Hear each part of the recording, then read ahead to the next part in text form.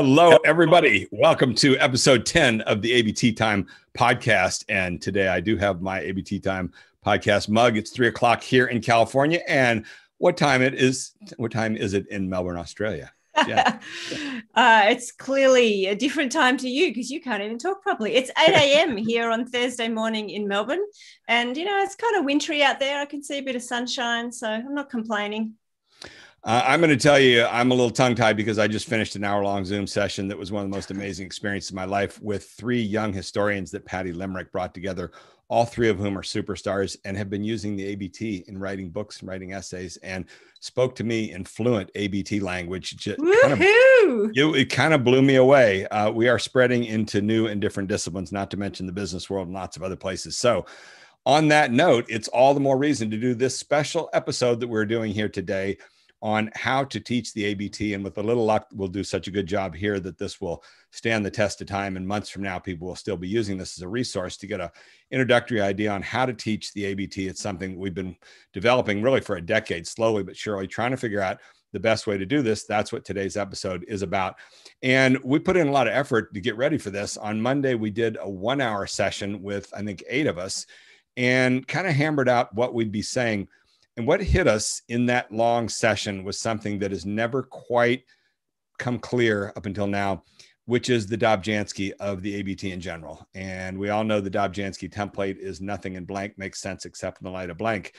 And by the end of that discussion, we had come to the realization that nothing in the ABT framework makes sense except in the light of the problem. That's where it's the be all and everything and be all and end all. It's the everything. The problem is where it all starts.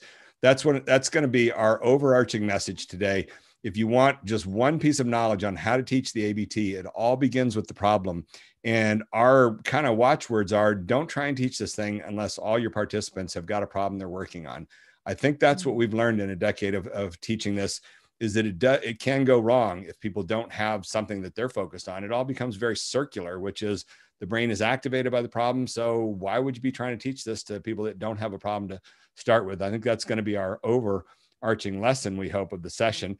But we've got probably. And Randy, I think it's pretty exciting that just in a conversation on Zoom on Monday, you got this new insight into something about the ABT, which you've been living and breathing for so long. It just shows how powerful it is. There's this big moment of light, and we're like, oh yeah, it's the problem. That's the key. Yeah, that's one of 2 things. Either learning it is elusive, or else I'm really dense. Well, let's. I know which one you'd vote for. So okay. But seriously, you're right. That's what, after all, that's what keeps happening bit by bit. Okay. So on that note, and then Jen, I've asked you, we're going to introduce each person as they come along rather than do all the introductions at the beginning. We'll bring in people one at a time and make sure if I don't introduce somebody or if they don't manage to introduce themselves properly, that you stop us and make sure that happens. Yep. Which is where this whole episode begins. Was about a month ago, Liz Peterson, who was a participant in the 13th round of the ABT Framework course, the one we did with Ecological Society of America. Right after it finished, she sent me a very nice email, said she got a lot out of the course, and then asked me, what do you recommend for how to teach this thing? And she had heard Jen mention that she's been teaching it for a year at Melbourne Uni. And so rather than answering her, I said, you know what, you just opened a whole can of worms.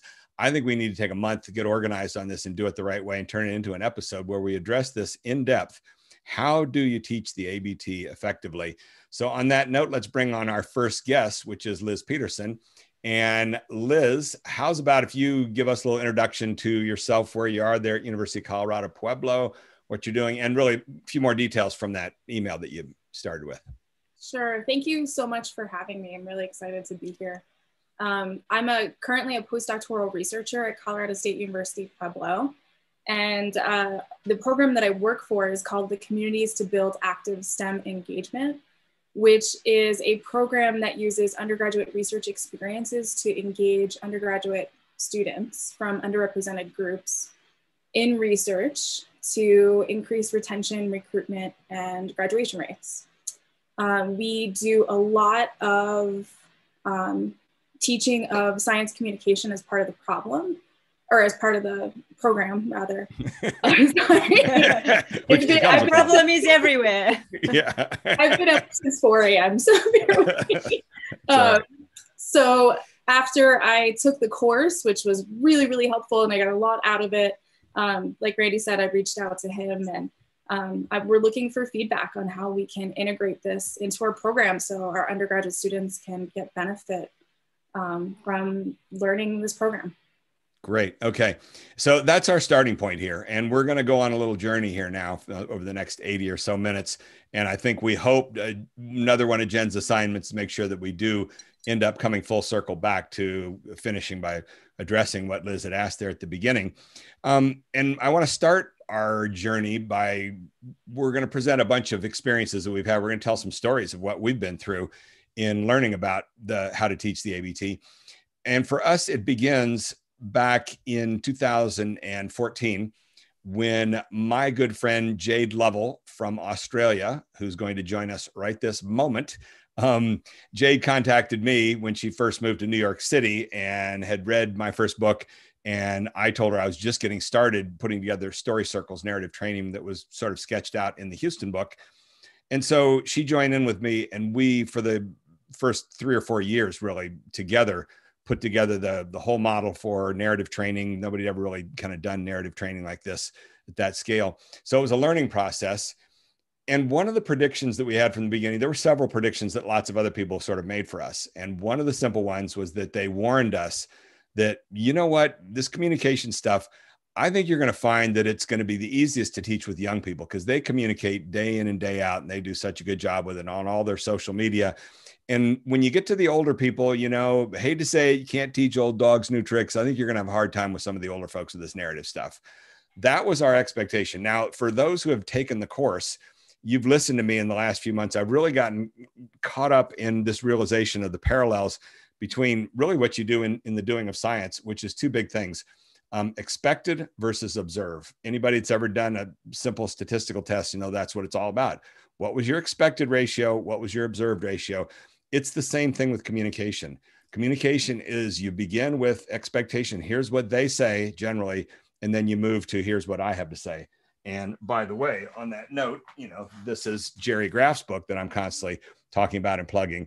They say, I say. If you're a humanities student, you've probably had this in 1, 2, or 3 courses. This has sold over 2 million copies. It's one of the most popular books. Unfortunately, the science world has still never discovered that book, but it's the same thing as the ABT. But therefore, they say is the and, it's the agreement. It's how you begin a good argument. I say is the contradiction, the but. And so it's the same stuff, expected versus observed. So we were given this clear expectation, which is that it's the young people that will get this stuff. The old people will have a hard time. Then we set to work on it. And this is where Jade is going to take over and tell about the 4 prototypes that we did. So take it away, Jade, on that note. Does that all make sense to you? Yeah, so I should start by saying that I found Randy as an undergraduate. I was a science student with the attention span of a normal human being. So I found science classes. I loved science. And then when I got into the university level, I found it so boring.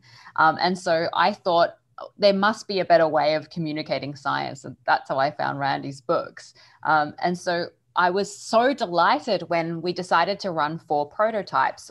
In 2015, Randy and I decided to run these 4 prototypes, and one of them was going to be at the undergraduate level, one at the graduate level, and one at the postdoc level, and one at the research scientist adult level. And, you know, having found Randy as an undergraduate myself, my hypothesis was, of course, the undergraduates were going to be the most open-minded, the most enthusiastic, and the best at doing the ABT. But what we found was that was not the case. So at the undergraduate level, when we were at a small college working with undergraduates, and we found that they were the most enthusiastic. But week after week after working with these students, we found that despite their enthusiasm, they actually weren't getting it at the intuitive level. And one of the reasons why is because they had no problem to apply the ABT framework to. They were seeing it as like an academic theory rather than something that is applicable to their work. And this became really obvious around the 8th session of the 10 weeks, where they had to rewrite their own problem, but they had no application. There was no problem in their life that they were applying this to. And then at the grad and postdoc level, we were working because of an NIH grant. We were working with the University of Chicago. So we were dealing with older students and young adults. They were really good, a little bit less enthusiastic, but also weren't really dealing with a problem. They didn't have the benefit of a lifetime of experience and problems to be solved. And surprisingly, completely against my hypothesis, the group that did the absolute best with the ABT was the adults at the USDA, the research scientists who were about in their mid-50s, who as soon as before the first session had ended using the ABT framework, were already talking about, oh, I can be using this in this problem that I'm dealing with in my life. I can be using the ABT to help apply for this grant. So they had applicable problems that they were trying to solve. So one of the things that we found, despite my expectations, was that older people do really well when they learn the ABT framework because they often have problems that they can be applying it to, whereas younger people don't do as well, despite what my expectations were. That was excellent. Thank you very much. And yeah, that's exactly what we ran into for experience. It was an incredibly tight correlation in our experiences, albeit qualitative. And we talked at times about, should we go back and try and quantify this somehow? And we tried that. Liz Foote, you want to join us for a minute or two because you got into the picture there as well.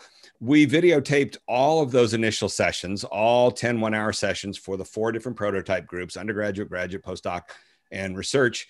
And then we transcribed those videotapes. Then Liz set about trying to find some metrics that we could get a data set, and eventually maybe we could write up a research paper on it. And really, it was garbage in the end. And there's a paper that just came out this past week from a guy named Jack Grieve, who's a linguistics guy in Scotland, who tracked us down a few years ago. And Jade and I gave a talk at South by Southwest. And he wrote a great paper. Jen, can you give us a one-sentence summary? You read that abstract, didn't you, of the Jack Grieve paper on linguistics, what he was saying? I did, but I'd have to go back and look at it to give you a sorry. summary, Didn't mean to. I thought you'd send me an email about it. Didn't mean to throw you on the spot, but basically, I'm happy to opt in on this. I did send you an email, but that was a whole 24 hours ago. You know what? I'm confusing it. A lot happened since. I confused it with Jade, but Jade, take it away. Jen and Jade, both with an Australian accent. I get you two so confused. Yeah, we've even correlated we've got the same costume on today. So I think the paper's point was that it's very difficult to analyze linguistics because there's so many variables. And so scientists really want to say it's this and this and this that makes great communication or a great, that we're really focused on the data. So I know that Randy and I, when we were doing these pilots, people really wanted to give satisfaction surveys at the end. But that was not the best way of analyzing how effective the ABT was. It's not always, as a scientist, I love data, but it's not always measurable because communications has so many variables. Yeah, exactly. Thank you very much. And by the way, Julie Clausen, if you were here, I know you can join us today, but you'll be listening to this eventually, but she's from the fisheries world. And they dealt with this decades ago in the fisheries world. It's the same problem. The management of fisheries is so massively variable that there were essays written in the 1980s and 90s that suggested maybe we shouldn't try and waste time on these quantitative models because there are just too many variables. They produce so much noise that you can do a better job just talking to fishermen who are out there year after year and have some sort of gut feel, overall intuitive feel for what's going on. There's sometimes when you're dealing with stuff that's so multivariate, you cannot generate enough science data to embrace the variation. And then you're just dealing with noise. And that's what Jack Grieve's essay was about. And that's exactly what we looked at with those things. And this is my gripe about a lot of these people publishing papers in science communication right now. Sorry to get going on grinding an axe, but there's so much garbage coming out with people putting together these PLOS papers where they've got data sets that don't get beyond the noise. And there they are having these sophisticated discussions about multivariate statistics, when in fact, it's what Jack said in his essay there. Some of this linguistic stuff is just too complicated. That's what we ran into with those 4 prototypes. Was Liz and I eventually looked at it and said, yes, they were saying and, but therefore more by the end of the thing, but that's because we were giving it to them more or whatever. There wasn't anything you could point to, but qualitatively, we definitely, and especially over time, as we digested this more and more and had discussions about what was going on, we put the pieces together. And what we've come to realize now is that the youngsters there, those undergraduates, they don't have a context. They have not done a bunch of problems. And as a result, they were just spinning in air on and but therefore week after week. And this came up in subsequent groups, namely, well, one of them with groups at UC Davis graduate students. We did 3 story circles with them, the Bodega Marine Lab. And I went and interviewed them on camera and did a video. And most of them got a ton out of it. But as I showed up there that day, they warned me. One of the 6 people we're going to have you interview didn't get much out of this thing. She was very frustrated by it, but she's only in her 2nd year of graduate school. The others were in their 5th and 6th year. The 5th and 6th year students had already done papers, proposals, all these sorts of things. They'd failed at some things. They had a context. They had problems they were working on in their mind. And when they heard the and but therefore, they could apply it. And the woman who's a 2nd year student, as we began the discussion, eventually she warned me. She said, I got to be honest with you. I don't even know how to write a paper yet, or I've never given a presentation. I haven't done this stuff. And that's the problem, is that this is our warning to everybody is, yes, the ABT seems cool, but be careful about using it with people who don't have enough experience yet to know what you apply it to. And the kind of the last little button to add on to that is, Liz, you want to come back? Let's go ahead and jump a little bit in our lineup here of what we were going to do. But Liz, tell us about what took place at University of Northern Colorado, where a professor there with the best of intentions came and took part in their demo days with National Park Service and then said, let's run story circles in the first semester with our new graduate students, because they've already got this orientation course scheduled and we can drop it right in there, 10 1-hour sessions. So we did that. And Liz, what happened? First, Liz, please introduce yourself. That's my job. Oh, sorry. Oh, yeah. Okay. Yeah. Well, okay. Liz is one of our, I know, but we might have new people joining us today, Randy, and they need to hear about Liz. Yes. If only all the podcast listeners could see Randy's face. This is typical. I asked Jen to do something, and then when she tries to do it, I say, "What are you doing? Why are you doing?" She asked me to do it. So yes, please take it away, Liz. Sure. Yeah, I work in marine conservation here in Hawaii, and I've been part of Randy's team now for like 7 years. So I go back a ways in helping with story circles, not the pilot, but later on. So what happened here was, like Randy was saying, we had this awesome opportunity to embed story circles, like a 10-week program, into a semester. This was back in 2017. It was fall semester. We thought this was a great pilot because here you have this captive audience of students. And the course was Foundations of Biological Research. So it was 1st-year graduate students. So in addition to embedding the story circles 1 hour, they had 2 hours per week. They were also learning stuff like the scientific process and how to develop a research question and hypotheses, and reviewing papers and developing proposals. So all that super basic stuff. So we got to it. Jade and I launched the story circles with the groups in the beginning, and they hadn't done a demo day. So that was one issue up front. We sort of just gave them an overview of how it works with some backstory and some materials to review beforehand. So we did the orientation, and then we just let them go. We stayed in touch with them. About week 5, we checked in and sat in on the sessions, and we started to notice, it became clear that, similar to what Jade was saying with the undergraduates, they weren't getting it. They were frustrated. And we realized that we need to bring Randy in. He came in for week 6. And I feel like, Randy, you could share how that went. It was, I mean, first off, good. We owe both a debt of gratitude and a semi-apology to those guinea pigs, basically, those poor 12 students who were thrown into this thing where we didn't know what we were doing. With the best of intentions, we thought, wow, what a great thing to teach them.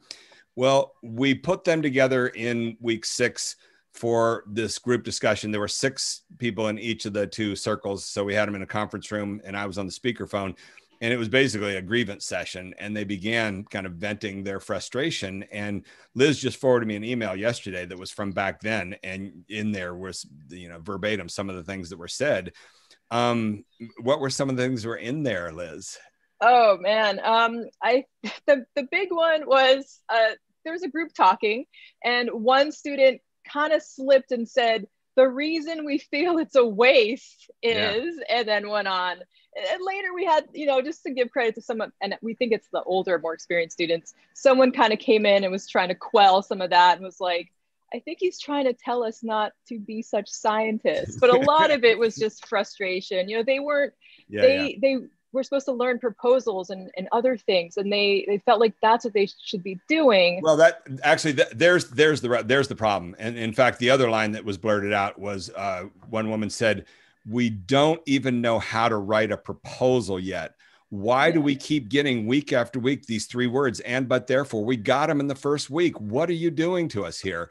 And they were right. You know, we were wrong. We were still figuring this out, how to teach this. That's why we're doing this session right now and starting with these caveats, which is make sure you've got the right people that you're doing this with, because number one, you know, you can end up with a debacle like that. And number two, those people could end up 3 or 4 years later working for the National Park Service and being told, now you're going to do the ABT framework. And what's going to happen? They're going, oh God, that was a nightmare. That was the worst thing ever. They forced to do that.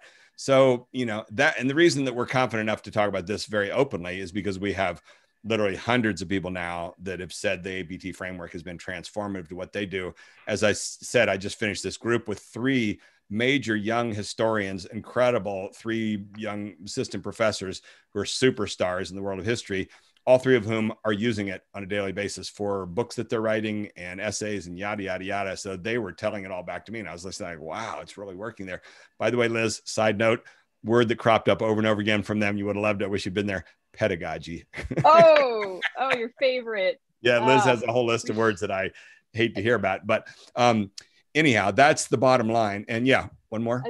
Another factor that we had recognized, I think is really critical, is when we sat in, the students are new and they're young, and most of them were straight out of undergrad. There were a few later on students, but they weren't yet comfortable with giving each other feedback on their writing, and they didn't want to be like, quote, negative. So they didn't understand the difference yet between like critique and criticism and being constructive in a positive way. So they were all like, great job, and moving on. And it wasn't helpful. So I think that's another factor. And they hadn't already had the chance to try writing and fail at it and struggle. So those are top level things that we did the deconstruction postmortem, so to speak, later, that emerged as being really important. That's a very good point. I'd forgotten about that, because that also came up in the graduate student prototype circle, where in like the 2nd or 3rd night of that story circle, we started in on the ABT build exercise, and a woman read her ABT, and I set to work on it and said, you know, it sounds like the part you've got and you're there for would work better in the end. And all of a sudden, this guy interrupted me, kind of like trying to be her hero coming to her defense, I think. And he said, you know, it's generally a good idea when critiquing someone to begin with telling them everything that's good about what they've got there before you start with all the negative. And before I could even open my mouth, the woman turned to him and said, if I want that kind of praise, I'll call my parents. I'm here to work constructively on this ABT. So let's get back to work. And the strength of the ABT build is that this is not creative expression. You're not making commentary on people's personal skills. This is analytical, where you've got a clear analytical explanation that you're giving them how to make this stronger by doing this, that, and the other thing. And that's why we've run this, you know, for over a year and a half, all these ABT builds. And it's a really good experience. Again, by making it analytical, you're getting it out of that commentary on people's personal styles and things of that sort. Okay. So that's a bunch of that first setup. Now, next thing I want to do to keep us on schedule here is I want to show the video from Keisha Barr from our Narrative Blitz event that we did, because this gives us a couple terms of vocabulary to include in what we're doing here. Therefore, let's see if I can get this to work. We've got this on the desktop. I hope that I can make the technology work for us. This is it right there. And let's put it at the beginning. Randy, tell us who Keisha is first, please. The opening credit is going to identify her as a faculty member. Okay. She'll be joining us in a bit, but she's young faculty member, I think in her 2nd year as professor at Texas A&M University, working. Somebody's dog's barking. Okay. And Jen, let me know if you cannot hear the audio on this. I hope this will play okay. This is, you can see 3 minutes, 25 seconds, but it speaks for itself. Here we go. There will not be audio until a moment when she starts talking here. A certain level of communication skill is present from the start for everyone. And it's easy to think you can just wing it from there. But without a Christmas tree, you'll never get that far. Therefore, let me tell you what I mean when I say a Christmas tree. And no, I'm not talking about this type of Christmas tree. But what I do mean is using a Christmas tree as a metaphor. And this Christmas tree metaphor comes from an article in Politico that was written by Dave Gold, who was a political strategist, and he shared some of the lessons that he learned from his political mentor at MIT. And in this article, he specifically talks about the differences between issues and campaigns. Issues are to a campaign message what ornaments are to a Christmas tree. So your individual issues would be like a box of ornaments, and your overall narrative structure would be your Christmas tree. And in terms of the ABT framework, we're talking about the fundamental difference between non-narrative and narrative structure. By utilizing this Christmas tree metaphor, you can focus on the singular narrative, like what Rick mentioned earlier. And if you're having trouble finding what your singular narrative is, you can use the power of the Dobzhansky template, what Julie mentioned to you earlier as well. Let me show you an example of how the Christmas tree metaphor applies. Here's Randy Olson telling about an ABT from the framework course. Here's an example of what's meant by the Christmas tree. This is a modified ABT from the course before revisions. Notice it talks about problems even in the blue material. You don't want this. The problems should start in the red. The blue is just for setup. This ABT lists 5 problems. Positions not filled, workloads not changing, expectations of work output remaining the same, feeling of overwhelmed, morale is low. That may seem like just one big laundry list of problems, but when you start to process what's happening, you realize there is one overarching problem, which is positions not being filled.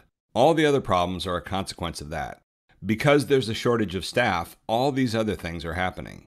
So you could view this situation as positions not being filled is the overall Christmas tree. All the other problems, workloads, expectations, overwhelmed, morale, they're all secondary, and thus ornaments on the positions not being filled tree. That is how the Christmas tree metaphor works. So when I was learning how to communicate effectively, I was essentially given this box of ornaments. This included some tips and tricks of how to become an effective communicator. Then when I started teaching and mentoring students, I essentially gave them that same box of ornaments that I had. So after I took the ABT course last fall, what I realized is that I had been taught communication in an unstructured, piecemeal form, but that the ABT framework actually offers a more systematic approach. And that is what I am now using with my students. So when you're thinking about communicating some of the information or the projects that you've been working on, you might want to consider what is your overall narrative structure? And think about what exactly is your Christmas tree. Okay, great. That was wonderful. Thanks, Keisha. That's such a good video, and you'll come join us in a bit. But I just wanted to run that video right there so that everybody's got these 2 main terms, the idea of a box of ornaments and basically an unstructured approach versus the idea of a model, the Christmas tree, that is a singular structure that you can hang everything on. So this is what's come out of the ABT framework course that we've been running for the past almost year and a half now. And we'll be doing rounds 15 and 16 in August. And we've got it booked all the way through the end of the year. What came out of the course last fall was this short little book, The Narrative Gym, and it's only 75 pages long. I really think it's great because it's so concise. It took me all these years to boil everything down to something usable like that. And at the core of the Narrative Gym, what the whole course and the model is built around is this 3-step development model. So the way that we do this teaching is that you have everybody bring in their problem they're working on, their project, their book, whatever it is, and they come up with the first draft of their 1-sentence ABT of what their whole project is. Then we set to work using this 3-step model to try and strengthen it. This is all about strengthening the narrative. Anybody can come up with their starting point for a narrative pretty easily. And by the way, you should always keep this in mind with students. Don't let them say, I need a day or 2 to come up with the ABT. Be delicate with them, but say, you know what, you can actually come up with it off the top of their head.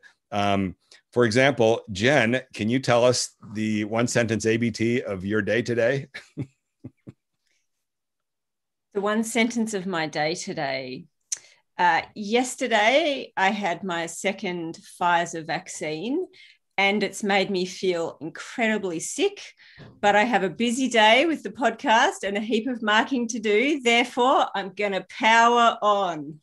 And that is why she is the best co-host ever. That's unbelievable. There was zero forewarning or preparation for that. Perfectly done. That shows you, don't take no for an answer from students when they say they need a day to come up with it. No, you can come up with a bad ABT right off the top of your head. And then that's the whole process. Come up with that first draft, then start to work on it. And what the development model guides you to is it all begins by going to the middle of the ABT, to the butt, to the B. That's the statement of the problem. That's the be all and end all, as I was saying at the beginning. You need to go right to the butt. And this is what we do in the course is tell me what the problem is in 5 words or less. And that forces people to weed out all the information to just get it down to the story points. The problem is we're running out of money. That we get that for a lot of programs. That's their whole ABT. They've got all this stuff in a whole lengthy sentence, but really you push them. What at the core, what's your ABT about? The problem is we're running out of money. There it is. It's amazing how many times you push people and they can boil it down into just 3 or 4 words. And when they do that, the whole group wakes up like, yes, we get it now. So step 1 in the development model is that boil it down to what the problem is. Step 2 then is you go backwards to the setup, the blue material at the beginning of the ABT. You don't know how to set up a problem until you know what the problem is. That then guides you how to efficiently and effectively set it up. One of the things we learned early on is when you ask people to write first draft in ABT, they tend to throw a lot of junk into the blue material, just a whole bunch of information to kind of get going. And that's okay. Again, these are first drafts. But once you get that problem resolved, then you go backwards. Now you know what to throw out. And, I didn't need to tell you all this extraneous information. Yes, it's an interesting national park that we've got here, but that has nothing to do with the fact that we're running out of money. So it gives you a criteria. So that's step 2, go backwards into the setup, the and stuff.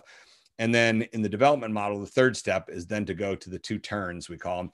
On the word but, that's where you activate the narrative process. On the word therefore is where you deactivate it, where you give the solution and the whole problem's been solved.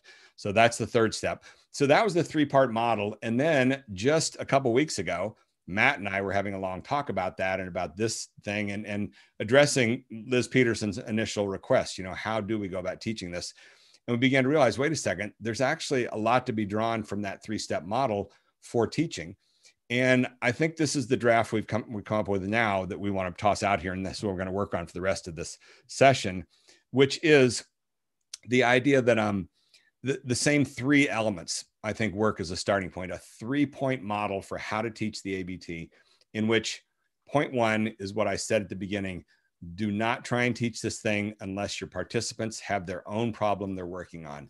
Don't throw it out there in a big lecture dangling in space, because if people don't have something to apply it to, that's what we were telling you we ran into with all these young students, was that they found it frustrating to be told about and but therefore over and over again when they didn't have an application of it. But the older students who already had things that had gone wrong found it really rewarding. And by the way, just to add to what Jade had said there in the initial account about the 4 prototypes, that group at USDA, of research scientists, they were all pretty much in their 50s. And I couldn't even get through the first session with them without them interrupting me saying, oh my God, if we'd had this ABT thing 5 years ago and we did that big proposal, it would have been so much better.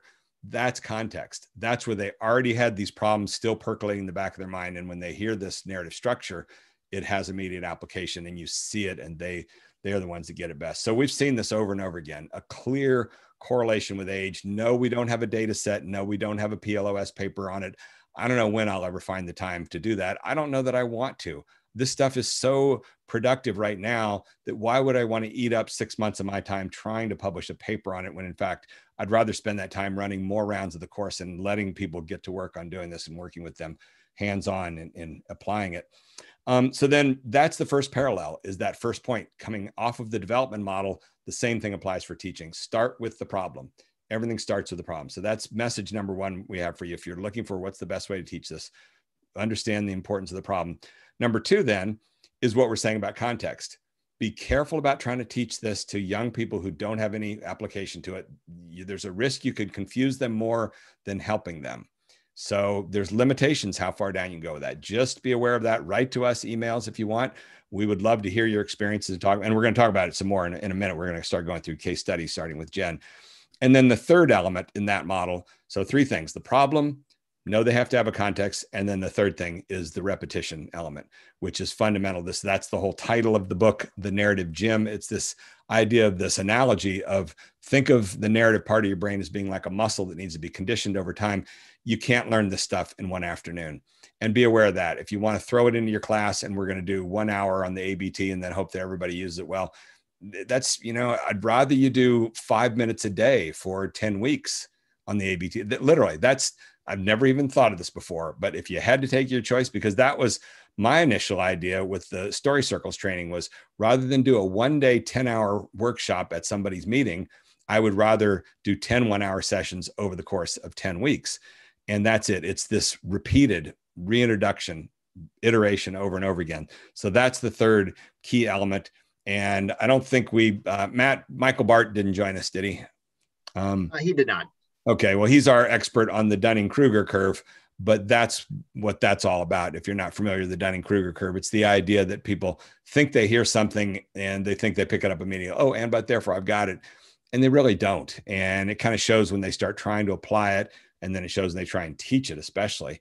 So know that we know from 10 years of developing this stuff, it is a long-term process. And again, saying that thing about just on Monday alone, having this realization that we've had after me spending 10 years developing this ABT stuff. Repetition is crucial. So the problem number 1, the context number 2, and then repetition number 3. Okay, that's laying down all the basics of where we are now for how we think it ought to be taught. Now, let's dive into case study number 1, which is my co-host, Jen Martin. She took the ABT Framework course a little over a year ago. She was in the first 2 rounds of the course, and then got back in touch months later and said, I don't know if I mentioned to you, but I've been teaching the ABT framework here and having great success and results with it. So Jen, on that note, why don't you take over and tell us, I'm going to even mute myself here. Tell us the whole story of how it's gone there for maybe the next 5 or so minutes, whatever you need to tell us what you've learned.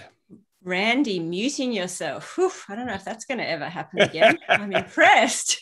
Okay, then I won't. No. So as Randy said, I took the course a little over a year ago, and I was aware of Randy's work. I'd read his books. I had a sense that he knew a whole lot about narrative, but I hadn't really thought in any way about trying to teach any of it. I guess it just wasn't at the forefront of my mind.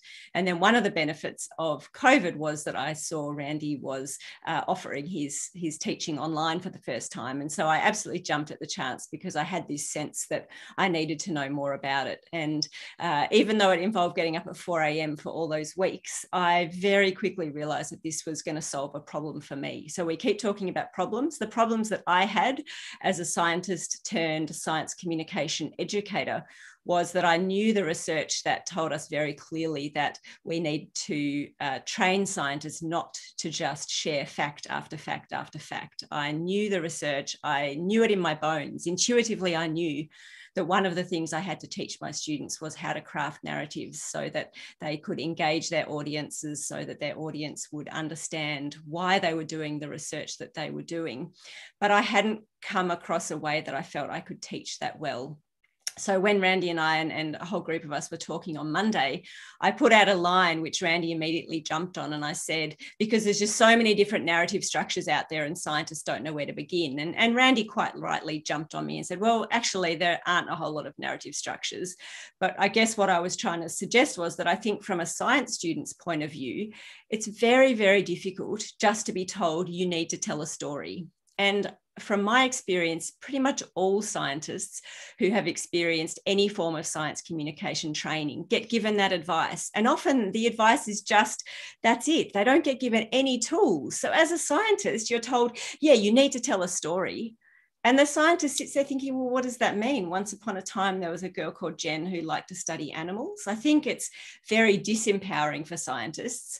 And so what a scientist tends to do then is to go and do some research and to try and learn about storytelling. And of course, they're met with this huge literature completely outside their comfort zone, often written with its own jargon that is completely impenetrable to a scientist. And many scientists just end up saying, oh, this is all too much. It's all too hard. I don't really understand then what it means to tell a story. So I'll probably just fall back on what I've always known, what I've always done, which is what we would all call the AAA. So learning about the ABT last year solved my problem, which was that now, not only because could I tell my students, I really want you to learn how to tell a story, or I really want you to structure your work around a narrative, but here's a tool that will help you do it. And of course, as all of us who use the ABT know, even though I'm very late to this ABT party, it becomes immediately obvious that it allows a research student, and I'll give you more information on that in a second, but most of my teaching is with research active students. It immediately allows them to say, oh, well, yeah, when it comes to my research, we know this and we know this, but the key thing is we don't know this yet. Therefore, my research is going to try and answer this question or solve this problem. So I think for me, it solved my problem because now I could teach a tool, but intuitively, even though I do teach at both undergrad and postgrad level, intuitively, I have never tried to teach it to undergrads, at least not yet, because I guess I realized that that having that problem was important. So most of the teaching that I do is at postgraduate level. The biggest subject I teach is for research active students. They're doing a 2-year master's program with some coursework and then a whole lot of research. They have their own independent research project. And it's just been what many of them call a magic tool, because suddenly they understand how to follow this advice of tell a story. So how we teach it is over multiple sessions. So I got the repetition bit. We introduce it quite early in the course. We actually show Randy's video, the ABT Framework video, or at least the first 12 minutes of it. Sorry, Randy, I cut you off before you go into explaining how Story Circles training works, because I want to explain then how I'm going to do it in the subject. And so it's repetition, it's introduction, it's giving the students examples, asking them to write their own ABT statement about their work, sharing it, getting feedback. And I think the most useful thing that we do is, in response to having to teach fully online during COVID, we obviously had to change how we teach public speaking. And one of the things that we decided to do was to use some time that we used to use in a different way for teaching public speaking, to give each of our students the opportunity to work with one of us 15 minutes one-on-one to talk about their research in a couple of minutes, and then spend the next 10 or 12 minutes workshopping how they present their research, how they try and capture people's attention at the start, and how they've set up their narrative. And that ends up being a little one-on-one ABT build session, essentially. And that is gold, because the more times you say, but hang on, what's really the problem? And what do you really know already? And what are you actually trying to do? I've had dozens and dozens and dozens of students get to the end of just that 15 minutes and say, oh, I get my research now. I get what I'm trying to do. I get how I'm going to tell people about it. And that's just, that's what it's all about. Suddenly having this new insight into what your own research is about. And if the ABT is the tool that allows that to happen, then I'm pretty happy that I found the ABT. And that's excellent. I've got a stack of questions, but actually the way we're going to go forward here is, Keisha, are you there? What we're going to do now, so that was case study number 1. Now we're going to have case study number 2, which is Keisha took the course last November and began teaching it at Texas A&M and did that video that you just watched there. So we're going to have Keisha tell her case study. Then we're going to invite Liz Peterson to come on and be the interrogator and quiz both of you with questions for her interests, because that's the original thing she wrote to me was, how do I teach this? So that was awesome, Jen. Thank you very much. Let's hand it over to Keisha. Why don't you take it same sort of length as she just did on your experience. Take it away. Hi, everyone. That's really great to hear your story, Jen, because it's a lot of similarities on my side. So I'm a new assistant professor. I'm in my 2nd year. And one of my first charges as an assistant professor was to teach a science communication class. And I was like, okay, I think I'm okay at communicating my science. I'm going to go ahead and give all these skills that I've acquired and I've learned and give that all to these students. And it was my first class that I taught. And I was like, 1, this is a lot of work coming from a heavy research background. And then 2, I don't really know how to teach communications because I wasn't taught how to teach communications as a researcher. So I essentially gave them all of these box of ornaments that I had. And at the end of the course, I felt like I gave them a lot of material, but none of it really was cohesive or made any sense at all. And I don't think they really took anything away from it. So I feel like I really failed in terms of communicating how to communicate science to my students. And then we went into the pandemic.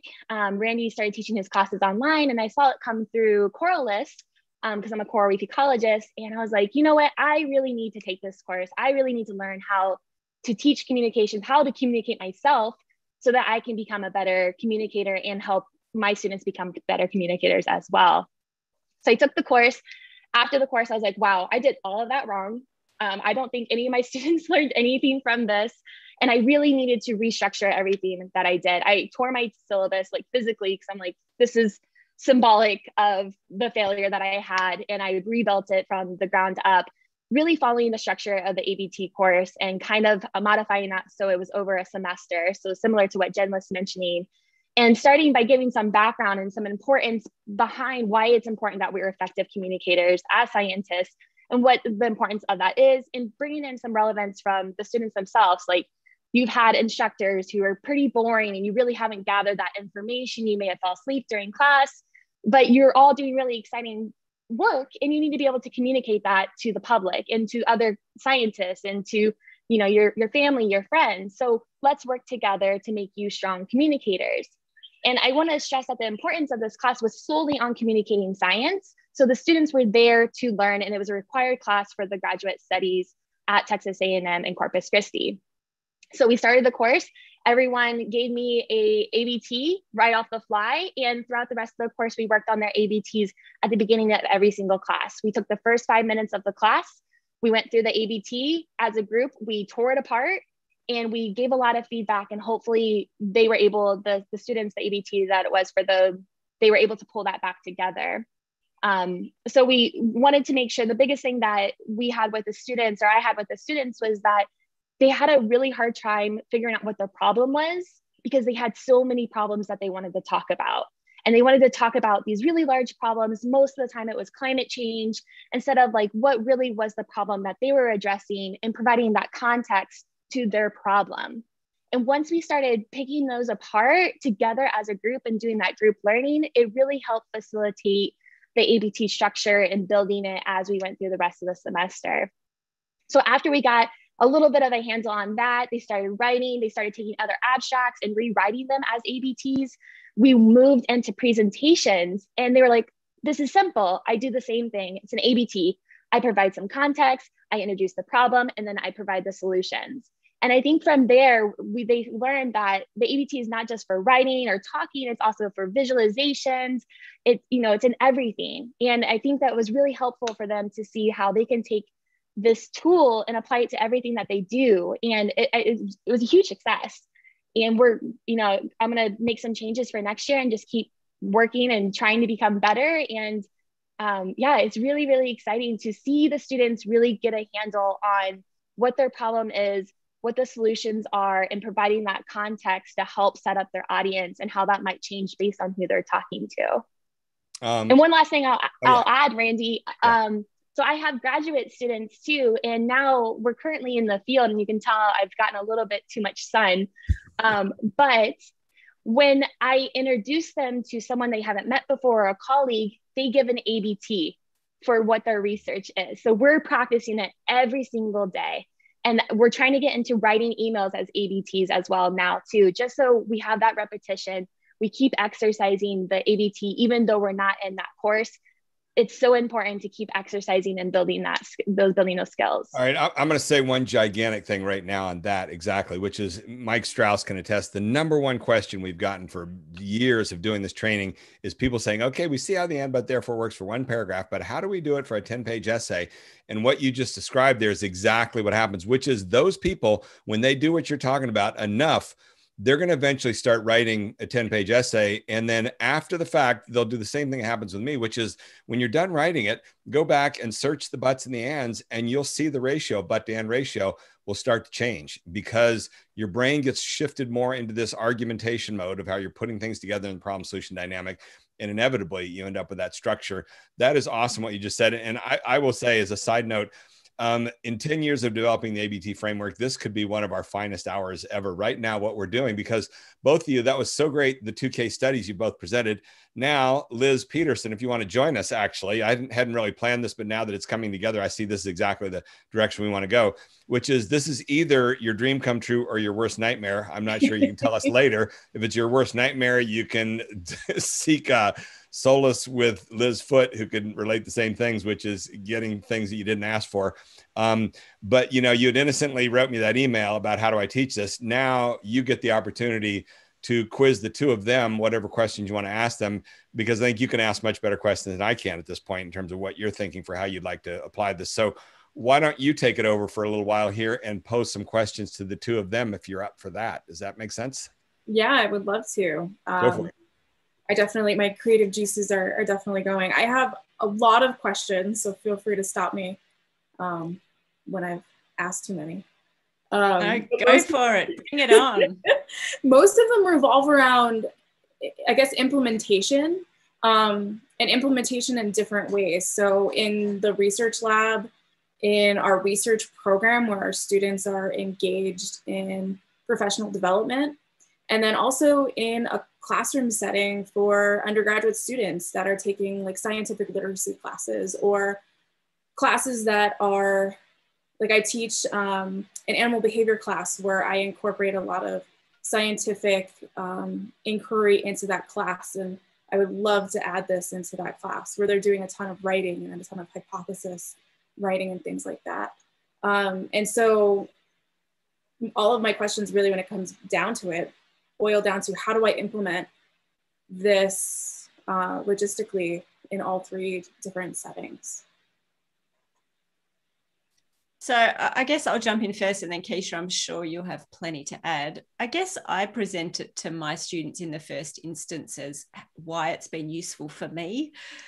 So I tell my own narrative of what I've learned over the years in trying to communicate science more effectively as a scientist, as a researcher, and shared my, this can just be very brief, but shared my own experience of the sudden lightness of, this is a tool that will work for me, because I find my students, as soon as they hear that this is something that I use and I find very helpful, that immediately gets them interested. And once they're interested, it depends on the situation that I'm in and whether I'm running a workshop or whether I'm with a student group that I'm seeing weekly.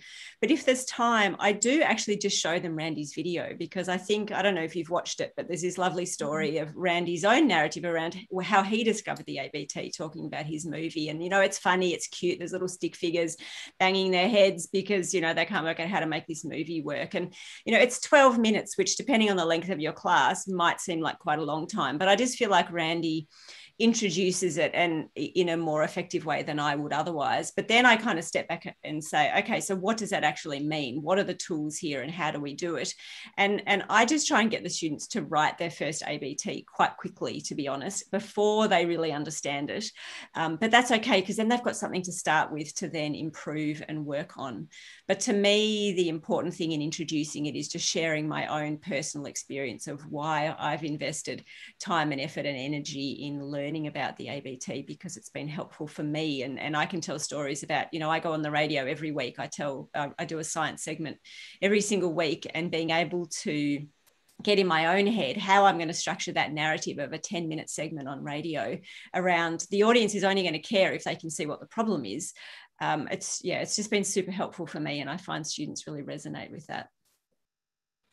Have you ever had to do any activities to increase student buy-in, like activities where they come to the conclusion on their own of why it's important? Yeah, look, a few different activities that work, and sometimes the ABT comes into it and sometimes it doesn't. And I guess, Liz, I should be really honest here, compared to a lot of the people on the call today, I'm a real newbie at this. So, I'm really fortunate that Randy's invited me to sort of become part of this podcast, but I'm quite new. I've only been doing this for a year. So I'm sure I don't have the best examples of activities and exercises to do. But one of the activities we do in my class is we give the students an abstract from a journal, so a scientific journal, and get them to imagine how they would tell that story for a general audience. And so they have to come up with a headline, they have to come up with the hook that they would use, you know, the opening sentence to grab the attention, and getting the students to turn the problem that research paper is about into an ABT, and helping them to see just how much more accessible and palatable and understandable the science is when they nail down really clearly, this is the problem here. That works really well. And I'll just add to that. I do a similar thing where I find articles that are typically, or an abstract that's, you know, and then I'll rewrite that to be an and, but, therefore, and show them the and then the and, but, therefore, and they just see how powerful it is just to switch that into that narrative format, that narrative framework. And that's all the buy-in you need. Or you can also give an example of telling a story and just say and that's what, you know, most of their lectures have been in previous. But if you start introducing that narrative structure, you can see them lean in, you can see them buy into that, and you point it out. And you're like, hey, now you're perking up, you're listening, you're nodding, you're agreeing with me. And that's what they want. Like, my students want their audience to engage with them. And you tell them that's how you get your audience to be engaged with you. So I don't think, once you show them the difference between the and the and, but, therefore, you have that buy-in right off the bat. Mm. Yeah, agreed. And I show them an ABT of my career, as in why I stopped being a scientist and why I decided I wanted to teach science communication. So I tell my whole story in a 3-sentence ABT in terms of why am I now standing up here in front of you teaching you communication skills in the middle of your science degree. And that tends to get quite a bit of interest as well, because it's personal and they can see the value of summarizing something really quickly and clearly. That's great, and that's great to hear as well. How do you, especially undergrads, present them with and train them with context? That's a really hard question. I have graduate students that I've been working with. So, and that's something that I think we do struggle with graduate students. The graduate students I work with are in their first year. And we start with the problem, and that's where we really hone in and try to get to them to understand what really their problem is. They start so big. And also we had a similar issue, and I did it during the ABT course. I put the problems in the blue, in the context. And we're just thinking that we're just getting to the point. We're not setting anything up. We're just scientists, get to the point. I'm going to tell you about my methods. I'm going to spend all my time on my methods and my results. So what I try to do is refocus the students to focus on the problem first. And then from the problem, what does your audience need to know in order to understand your problem? So like Randy's been saying, working backwards, and that way is, you know, been really helpful for me, even though my students are very early on and might not have all of that experience in terms of failing to communicate effectively or really having all that background knowledge. So I think that's been pretty effective for me. Let me add in there. Mike Strauss, are you with us? Or are you driving your car? Are you somewhere out in the plains? Mike Strauss is with us over the phone. Let me try to enable him, ask to unmute, and see if he can join us. Because okay. yeah, I want him. Yeah, see if he can. Am I unmuted? You're muted, Mike. We hear you. Mike, can you hear me? Okay. Yes. How about if you take a minute or so and tell about our experience in January? Mike and I did a thing with AAAS, their junior academy, a high school superstar science kids that were, I think, all seniors. And we had them come up with ABTs. And we're still at this point of gathering observations and data on how the ABT framework works. And that ended up being like a large sample size of 70 to 80 ABTs. And when you looked at these ABTs written by high school kids, a very clear pattern emerged, which first and foremost was what, Mike? Well, what very clearly emerged was that these kids were working on research, and when you asked them to tell about research, they told you the problem that they were working on, but they didn't provide you any context for the problem. And when we started talking about the why should somebody care about this? Why is this important? They couldn't figure out why that was important. They thought that what was most important was that they were solving a problem, and they wanted to talk about the problem, but they didn't want to go any further. They didn't want to go back into context. So they didn't really have a context. The problem they got the problem by sort of, what can I do that'll get me this science project? So they were completely problem oriented. There wasn't any driving force behind it of why they should be doing that problem, other than it would complete an assignment. And let me add to that, we're learning as we go along. We had a really intense discussion on Monday, all of us getting ready for this. And I think one of the things we agreed upon is that this isn't something that's characteristic so much of high school students. It's anybody who's just coming into a field of study.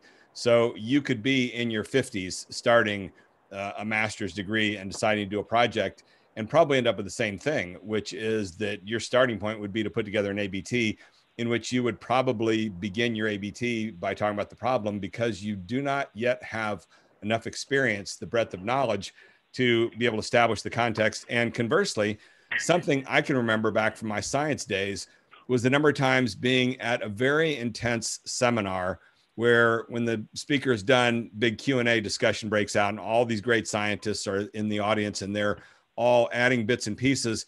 And the junior scientists are adding specific bits and pieces. And then eventually the senior statesman or stateswoman scientist speaks up from the back of the room, and in 2 or 3 sentences puts the whole topic into this bigger picture. And everybody else realizes, oh my goodness, I don't have that big and broad enough of a understanding of the field. That's what comes with experience. And so it's developing this understanding that blue material at the start of an ABT, that's what we've developed more and more respect for over the past year and a half. That's your biggest challenge, is managing to put that blue material together the right way. Because if you don't set the problem up properly, then the problem is just shallow and doesn't have much meaning. But it takes time and experience. And that, I think, is one of the hallmarks of a better and better experienced scientist. I think that's one of the things we're learning. Mikey, you got anything else to add to that? Yeah, I just, a quick story from 2 years before with the same group of kids. I sat one evening with a young girl in a study lounge with her and her professor, or her teacher, and we went over and developed the ABT of what her project was. And most of my discussion with her is, but why should I care about that? Why is that important? What's really important about this? And after about 45 minutes, she got to the right point, but I don't think she ever understood that why when she got there, I said, there, that's it. But there was a young man sitting across the table from us who didn't say a word and was listening, and he was absorbing it at a really much deeper level of understanding communication. And the way I knew it was the next day in their poster session, he came walking up to me and said, see that other girl over there? And I said, yeah. And he goes, you got to go talk to her. She doesn't know how to talk about her project. So he really got it. So some of these kids begin to understand it, but most of them are still just working on the problem and never understand the need for the context. And I think that's just experience. I think you're right, Randy. It's having to have a need to communicate, and they don't have a real need to communicate. They just need to put something in the right form to essentially get the grade or meet the assignment. And Jen or Keisha, you want to add some more comments on that? And then when you're done with those comments, Liz Peterson, keep going. This is great. Keep going with the questions. So I will mute. Go for it. Jen. You go, Keisha. I've done lots of talking. I agree with what Mike was saying, that, that was one of the questions that one of my students asked during the course was, how do I get the highest grade I can during this class? And it was, really troubling to me to hear that. Like, of course, students want to get a high grade, but the goal of the class is to make sure you're effective in your communications.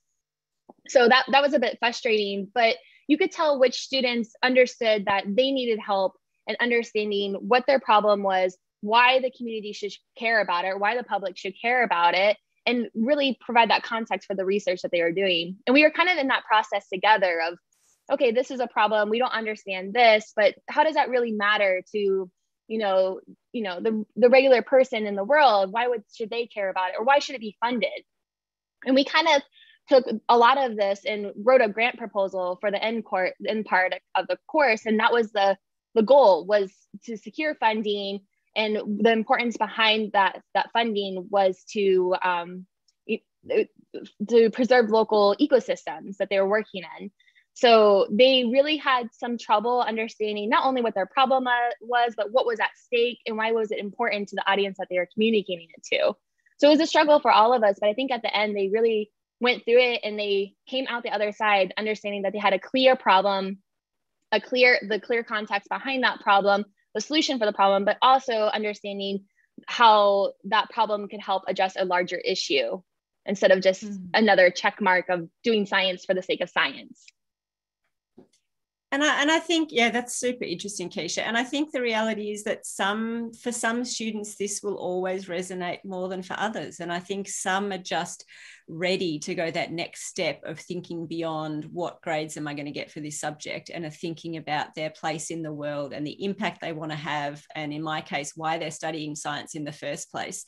And they're just like sponges, ready to soak up anything we can give them as tools to be more effective in how they speak about science and write about science.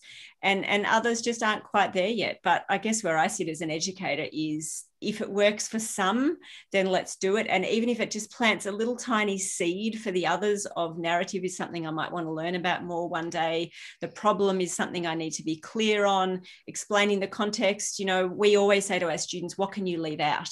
You know, you're an expert. You know so much more than your audience needs to know about this. So you're going to have to be very, very picky in what context you share and what context you leave out, because you're not going to have their attention for long enough to tell them everything you know. And so I just feel like if we're planting seeds, maybe some of them are just still in that situation of, oh, I just want to get, you know, I just want to do well in this subject. But I think for a lot of them, it's getting them somewhere along this continuum of ABT rather than AAA. And to me, that's a massive win. That is such an interesting point. What can you leave out? That makes me think of in film school and editing. That's the art of editing, is, you know, you shoot all these scenes and then you try and shrink it down. What can you leave out to make this as concise and still tell the same story? A lot of what I've put together for this whole ABT framework and how we teach it derives from the training that I got over the last 25 years, not just in filmmaking, but also in the acting classes that I took, and particularly the Meisner acting program that I took 25 years ago that was so pivotal and I talked about in my first book. And before I took that course, there was a woman who had just taken it and just finished the 2-year program. It's a very super intense. It's about the most intense form of acting training. And she had given me all these warnings about going into it. And she said, you know, I just got to warn you, some evenings, I mean, this thing was 3 evenings a week for anywhere from 4 to 6 hours.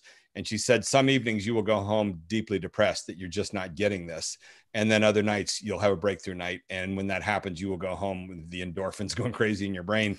And you see the same thing with this ABT stuff. Don't you, Jen? Yeah. You're nodding your head. Yeah. Absolutely. You see the students spinning their wheels, and then they get that moment of what's at stake. For example, they see where that fits in, how it fits in the model, where it goes in the blue right before the butt, and that sort of stuff. Bit by bit, they hit these moments. And a lot of them, it's also connecting with things they've been learning and hearing for a few years and haven't quite made sense. And then, for example, with the course in January this year, we ran round 8, and Marlis, who is Marlis with us, Matt? No Marlis today. She was okay. Business. That's right. Yeah, she sent an email. But Marlis is, you know, one of the great believers in all this. And she took the course for the second time. And at the end of the first session back in January of the 8th round, where she had been in the first round, she sent me an email that afternoon and said, oh my God, all these things that I heard the first time through didn't quite come together. And now today, in just one session, hearing it a second time around, I get it on a bunch of these things. So there are these breakthrough moments. It goes a little bit in fits and starts. A couple other little tidbits to throw in there. This is kind of funny. One of my good friends, I'm going to go ahead and name names, Colleen Cavanaugh at Harvard University. She was a graduate student with me, and she is a professor there of biochemistry, I think, or molecular biology and deep sea ecology. And her husband is a great and established physicist at MIT. And a few years ago, and I gave a talk in Colleen's lab to all of her graduate students about the ABT, and they all flipped over it. So we all went to dinner that night, and Phil joined us. But he's the physicist, and he's massively analytical. And in the middle of telling him all about it, he finally turned to Colleen and he said, so let me just ask a question. If I put the ABT on a quiz, how many points do I give for the and? How many points for the but? And then she just said, Phil, that's the whole problem with you. You're so analytical. So yeah, some things you can't break down and atomize like that. Another little tidbit to toss in, and this is relevant to a lot of this teaching stuff. My buddy Mike Backus, who spoke in the Blitz, he's one of the world's top experts on medical marijuana. His book is massively popular on Amazon. And he told me nowadays when he gives talks in the Q&A, if he finds himself losing focus, all he has to do is say the word but. And you'll see the whole audience sit up, but what? But what? And then I'll cue him. I better think of something to follow with. But the word but, that's your problem. It's at the core of it all. Understanding and developing an appreciation for how powerful contradiction is at the core of all this communication stuff. And I think has not been appreciated quite enough. Another little tidbit, some comments that were made earlier about if you're going to preach about communication, you need to communicate well. This is a fundamental rule that I've run into over the years. I've had people ask me to come do an interview or something, and I realize they're going to shoot this on a crummy camera, poorly lit and everything else like that. You cannot lecture people about the need to communicate effectively and not communicate effectively yourself. So these things do matter. That's why this Zoom stuff is important. It's really bad when people have crappy backgrounds like I have. I need to work on that. Let's see. And another little tidbit. Oh, by the way, Jen, mentioning the AAAS video, thank you for bringing that up. You're lighting a fire that's been brewing for a while there. We've been saying for the last couple of years, it is a good video, but it's outdated the last third. And so we're following the same thing. I think you're mentioning this may finally, Matt, make a note to ourselves. We've got to finally work with John Rail, and we've got to revise that last part of it because there's. Yeah, sorry, I don't show anyone the last part. No, I cut it off at 12 minutes. Yeah, and we're not even doing story circles training anymore now, so it's time to revise that and use that to talk about the course. And let's see, last little tidbit was these creative applications of people doing stuff with the ABT and how they teach it. It's really wonderful, inspiring hearing how people are using their own techniques and tweaking off in that direction. But that's where this video we're doing right now is really important to help continue to solidify these core principles to make sure that people are guided by these things that we figured out as they come up with their own unique ways to do it. Because we're not trying to clamp down and say, don't teach the ABT unless you do it our way. We'd love the idea of people doing it their own ways, but the more they can kind of match with what we've learned in 10 years of studying this thing, the better. Liz Peterson, you want to jump in at least one more round of question for our two case studies, Jen and Keisha? Sure. Go for it. I would love to hear more about how you incorporate repetition both in classes and then also in your research lab, especially how you are able to incorporate it every day with your students. I can go first with that. So throughout the course, at the beginning of every class, we meet twice a week. At the beginning of the class, we talk about an ABT, someone's ABT for that class, and kind of pick it apart like Randy does during the course. And as a group, we go through it together.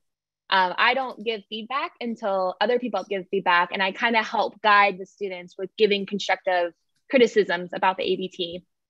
So we do that every day throughout the semester, and that's extremely helpful because we're learning together. But alongside that, we do have working circles that happen every week for the students as well. So we're kind of doing both of those things, just taking Randy's course and adjusting a little bit to fit our schedule. And then within my own research group, we do have bi-weekly lab meetings, so every other week. And during those lab meetings, we do practice our ABTs. And like I mentioned earlier, anytime that someone is introduced to another person that they don't know, they give their ABT about their research. And then I think one thing that someone mentioned during the course or within the group was practicing your ABT every day by writing your emails in an ABT format. So that's something that we're getting into now. So we're just constantly exercising the ABT muscle, just talking in an ABT and trying to make sure that we're getting that intuition or we're practicing it, because once you put it down, it's like learning another language.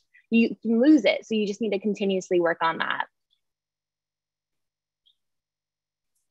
That's super inspiring, Keisha. And I guess this is where I just say I'm still learning and I don't know if I've got the repetition right. And I'm starting a whole new course on Monday. This is an intensive subject. We do a whole semester of a subject in 3 weeks. So there's multiple lectures and multiple tutes a day. And my cogs are just turning really fast as I sit here listening to Keisha thinking, right, I've still got plenty of time. It's not till Monday that we start. I can completely revamp how we do it. And yeah, I'm just trying to think where I will carve out time each day to get the students practicing their ABTs each day. So if any of my co-lecturers are listening, we might have a few changes afoot, I think.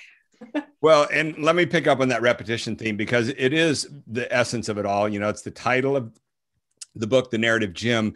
And just in the last few weeks, we kind of pulled together all these different resources that we're getting now and realizing that there are a lot of different ways to do. And this podcast, for example, really encourage students to listen to the podcast because we promise every single episode it's built around ABT stuff. There is no chit chat. There's nothing about what grocery store I went to last week if it doesn't relate to ABT and those sorts of things, which is really crucial. Here's a great little anecdote from just last week. Park Howell, who is our business guy, who's part of the course, one of the instructors a long time. And in fact, he and I right now are in the thick of revising the book for a special version for the business world, because that's what he does. He's the host of the podcast, The Business of Story, and he's using it so much now in the business world that he came up with this idea, you know, why don't we make one that puts the word business on the cover? And we tweaked the content a little bit because it relates so much to the business world, the 3-part structure. But last week he called me up and he told me he just did a workshop. I'm not going to mention the corporation it was with, but it was with 25 of their top executives. And the head guy brought him in and he had everybody write their ABTs. And then he set to work for about 20 minutes on the first 1 or 2 ABTs. And he was in the middle of working with one of the guys in the ABT. And the head guy got up and said, okay, Park, you know, that's great. I think we got the 3 words down. Now what's next? And there you go. There's the embodiment of the whole problem. And this is what Park tells me about, you know, these business people, God, they're great. They got a lot of energy, but they're so short attention span and you can't hold their interest on that. And he had to explain to the guy, there is no what's next. This is what's next. We're going to work on these ABTs for the entire day and we're going to iterate it. And you're going to start to develop the intuition thing, and getting that across to people.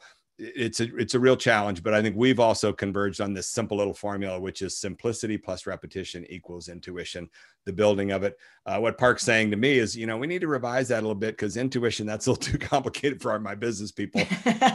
What he wants to turn it into is simplicity plus repetition equals something like mastery, you know, or success or profits, or, you know, he wants the equal to be results, not intuition isn't quite tangible enough. But yeah, that's great that you brought up the repetition. And we got time for, well, let's see, Matt, did you say there was a question or two coming in from YouTube? Yeah, we got a YouTube chat question here from Andrew. This is in regards to the case studies we were talking about earlier of like when we were like building this up and like teaching the class. Do we have yet publications of these case studies? Any plans for any publications of these case studies?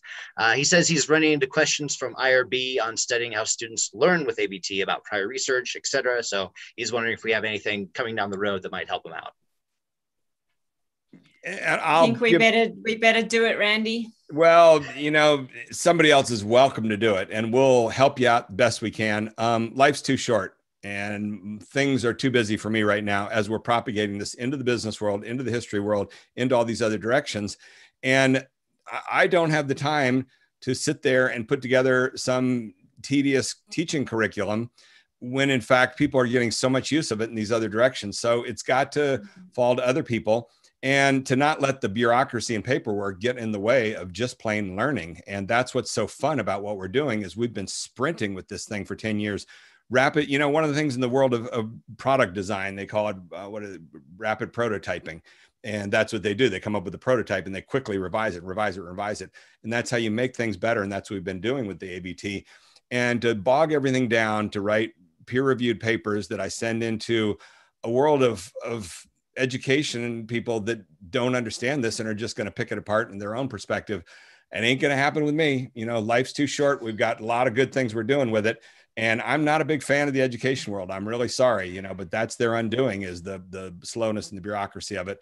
So I encourage Randy, them. now I know why you and I get along so well. Because every time I get told I need to write more papers, I say, but I'd just rather be out there doing the teaching and doing the communicating rather than writing the papers in journals that no one's going to read anyway. This is our key thing, Randy. This is why we get along so well. Didn't Nike just say it? Just do it. Just get out there and do it. And it's doing it exactly. We just had this discussion with the historians, previous to 2 hours ago. And the same thing, which was I was pitching to them the idea of let's make an animated piece about the Gettysburg Address and I Have a Dream speech. And Patty Limerick was saying, instead of taking 6 months to a year to do that, why don't we just do something now? I mean, it was the reverse. She was the more urgent one saying, let's not take all that time. Let's just do things in the world. Time is slipping by. So I think that's the answer on that. And it's a shame that the learning of high school students or something like that might be impaired by the need to slow everything down and bureaucratize it. So I think that's my answer to it. No, we don't have any immediate plans. The one thing we do have is what we're doing right now is I think we're right on mark. We got 7 more minutes with this episode of the podcast. I think we've gotten through some great stuff. Liz Peterson, you've done a tremendous job of coming in with the questions and driving this. And exactly. You got one more question you want to toss out to Jen and Keisha before we wrap it up here? Yeah, I would love to. One thing we're struggling in my research lab is that we don't have an outer circle because we're doing everything just in our group. So do you have any suggestions for including, especially in terms of if we're going to be practicing this in a repetitive way, to incorporate people from our outer circle, or ways to train them to think like they're the outer circle? Do you have a web page? Do you write about your research for a general audience? Could you be writing with an ABT structure, or are you guys active on Twitter? I just think there are lots of ways to connect with people outside your inner circle and to, because we tend to think of the ABT always as we're talking about it, but actually it's incredibly powerful for written stuff. So I'd be thinking about, obviously with meetings, can you meet with other people whenever you can, but just if you're putting stuff out into the world on social media or websites, can you practice it there and try and have let me toss in a suggestion. This just came to mind. Matt, think about this. What about the possibility of what we might call a chaperoned working circle, where Liz could take one of those students and submit that person's ABT to you, and then you put together a working circle, and then that student and the rest of your group could all sit and watch the whole process, and then you'd get 4 strangers that are trained in the ABT out of the Google group, and you get to see that. Because the concern is you want strangers, but they really need to know, the tools. And if you got somebody in there who just, tried to skim the book or something, and then you could have a mess with that. But I think that could be a really cool experience. Does that make sense to you, Matt?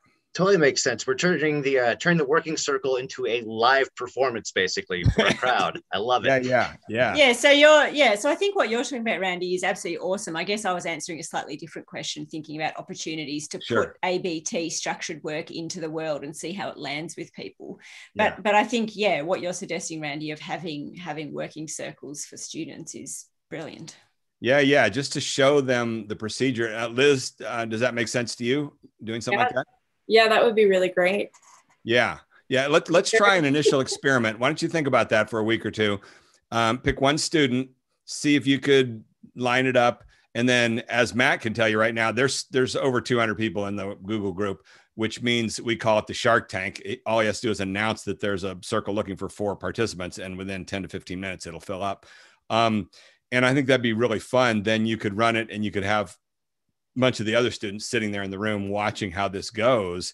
And, if you get lucky, you get one of these people from the business world, from Park Howell's group, that doesn't know the first damn thing about science and can end up being the most valuable person there, because they will stop, the process and say, I'm sorry, I don't understand any of this terminology, but I shouldn't need to. I want to know what's the problem you're working on in simple language. And forcing, when we've had that happen a number of times, and it could be the best thing of all. And that grades right into Patty Limerick's thing about the official fool, that person from the outside who's willing to be brave enough to ask the questions that, all the fellow scientists don't want to look stupid. They don't want to ask that question. And that's what's really kind of gratifying to see that dynamic start to happen, because that way back when I was a scientist, the number of departmental seminars I sat there where I knew nobody in the room understood the talk. And yet everybody was terrified to look stupid and ask the question that the fool should ask, which is, what are you talking about here? What's your narrative? So no, that's cool. Liz, I'm also wondering, like, I'm just picturing for some students that will just be the perfect solution. I also think for some students that would be a little bit intimidating. I'm wondering if we could also have a situation where we as educators set up a framework for our students to work with one another.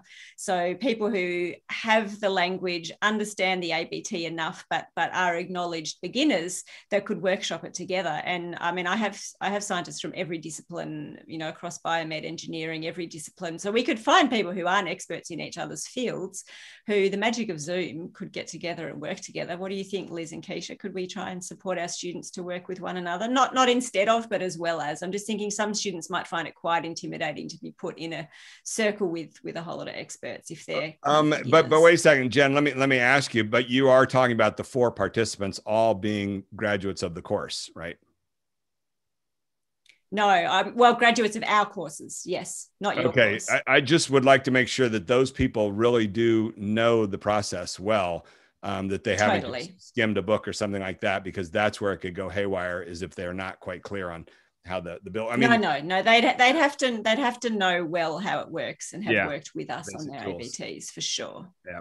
Okay. Well, that's a concept. Let's incubate that. For now, let's give it the working title of chaperoned ABT, or working circle, where the participant, the host doesn't really know the tool so well, but they've got somebody with them. And I think that takes care of your concern about them being intimidated. You'd have Liz there as the chaperone to tell the participants to shut up if they say anything wrong. Perfect. That solves my concern. Yeah, exactly. No, that's awesome. So looks like we did come up with something original in this hour and a half. As we said early on, you know, we're still making this stuff up as we go along, and we're at the hour and a half mark. That's as much as we can do, but that was exactly what I'd hoped for. And I think this is a good starting point as a tool for people that really want to know how to teach this stuff. They'll be able to listen to this one episode and then send us emails. And, you know, I wouldn't be at all surprised if very soon we do a sequel to this, because we're just getting started on a lot of stuff and everybody's learning as we go along. So, okay. Thanks to all of you for such a great session, and particularly Keisha and Jen for sharing the case studies. And to Liz, I think that's our wrap up. You know, we did come full circle by giving you the chance to do the quizzing here at the end. And on that note, let's see, what are we doing next week? Jen, next week, we are going to do part 2 of the Blitz. All the other... Can't wait. Yes, all of our opinions. We're going to invite everybody else to come join us. Hopefully we'll get a bunch of the speakers for that. I'm really enjoying these group discussions that we're doing. You know, as fascinating as you and I might be, it is just that much more enriching to have other voices with us. So this was a great one. Everybody have a good rest of the week, and see you next week at the next episode of ABT Time. Bye-bye. Bye.